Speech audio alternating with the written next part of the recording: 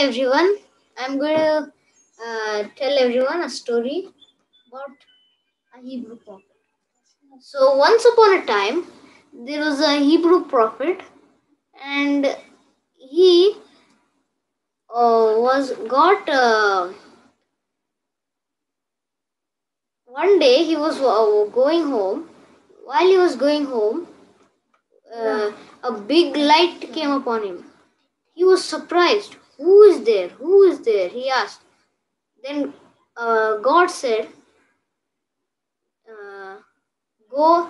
God said to him, "Go to Nineveh and tell the good news about Jesus." But the Hebrew prophet said,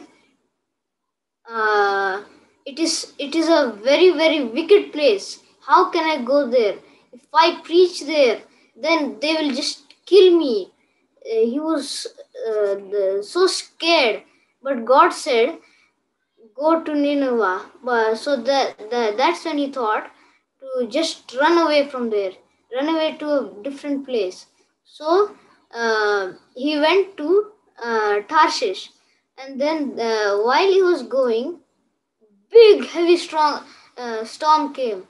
Winds were blowing, and it was heavily raining, and all the people, the captain of the boat and everyone were praying to their gods, saying, "Calm the storm."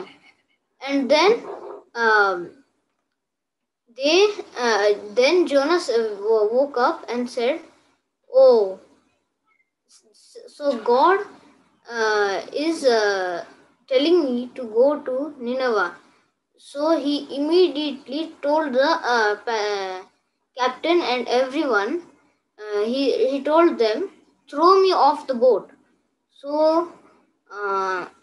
all the captain and all the crew members were shocked. How could this man say, "Throw me off the boat"? So then he forced them, "Throw me off the boat," and then the captain and the crew members threw him off the boat. Then, just a few minutes, big giant fish came underneath him, and then it was coming and gobbled him up.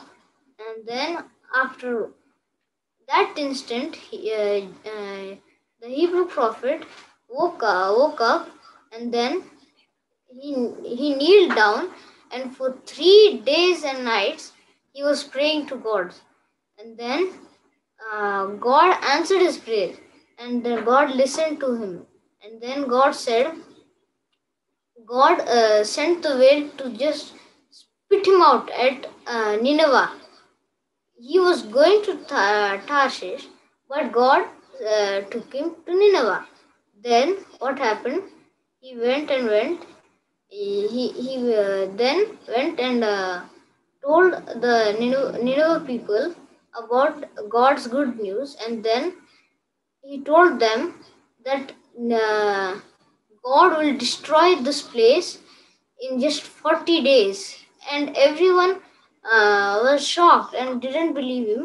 After a few days of just preaching and preaching, then everyone believed, and then people put on sackcloths and then praying to God.